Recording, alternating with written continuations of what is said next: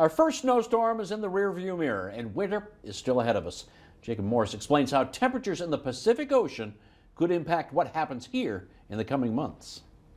La Niña, with cooler ocean temperatures in the equatorial Pacific, was in place for the past 3 seasons, playing a role in our very cold and snowy winter last year.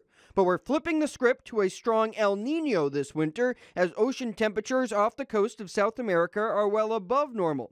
The warmer waters influence jet stream patterns and how weather systems move, usually leading to a wetter winter across the southern U.S. and a warmer winter for the Pacific Northwest and northern plains. That doesn't mean there won't be any cold snaps, but Arctic air will likely have fewer opportunities to spill down into our region, with the polar jet stream overall farther north and east. The outlooks as we transition into the winter months and even throughout the season show this signal for above normal temperatures as a whole.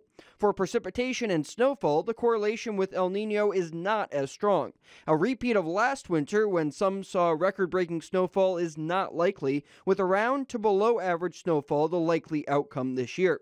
Normal seasonal snowfall is about 50 inches, with the outlooks showing a slight signal for below normal precipitation in the first portion of winter and then near normal amounts later on.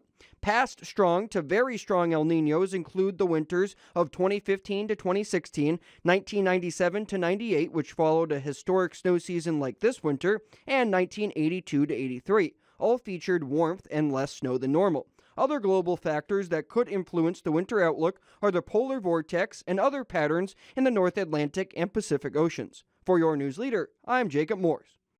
Well, for those of us who live here, it appears to be good news. It looks like, as Jacob just mentioned right there, Monica, it doesn't mean we're not going to have Arctic air. We do every winter. It's just that it won't be so prolonged. It won't seem like it goes on the entire year like we had last winter.